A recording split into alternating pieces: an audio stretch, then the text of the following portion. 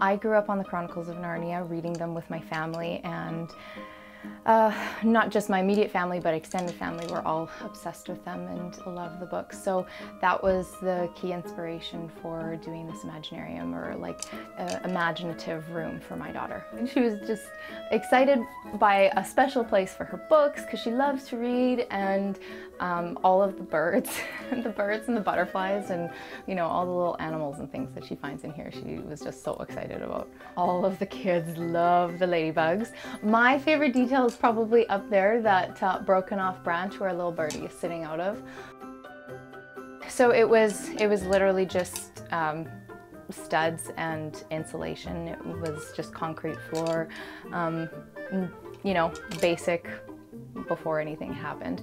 So we had to go through the process of putting up the drywall and doing a little bit of mudding to fill in the cracks and everything, and the painting, the whole deal. So it was just an open door there, and so we really had to start from scratch.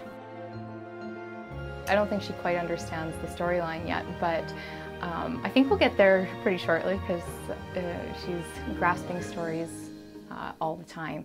So she just loves being in here because of the birds and the trees and the grass, and having her stuffed animals and stuff like that around, and just as a fun, special place that I made just for her.